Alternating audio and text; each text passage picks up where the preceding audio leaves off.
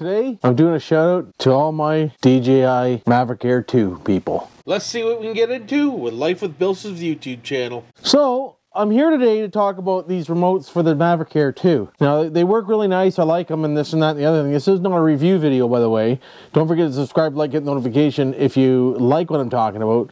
But what I was concerned about with this remote is one of these were on really tight there one time. Joystick knobs. And let me know if you have the same problem with this. Well, this one here, when I finally got it loose, it did a little snap. And now the joystick, if you look at it, it's got a little bit of a wobble to it.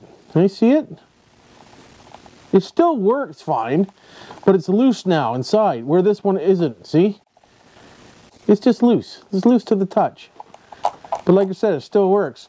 And I want to know if anybody else is having this problem with this remote, because I'm not too sure what to do. I might have to buy another Mavic Air 2 just to get a new remote and use this one as a spare. What do you think about that? Leave your comments down below.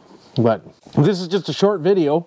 I just wanted to come on here real quick. So if anybody see this thumbnail and they're wondering what I'm talking about, I'll have to tell you what it's about. You'll have to watch the video. Why wouldn't you?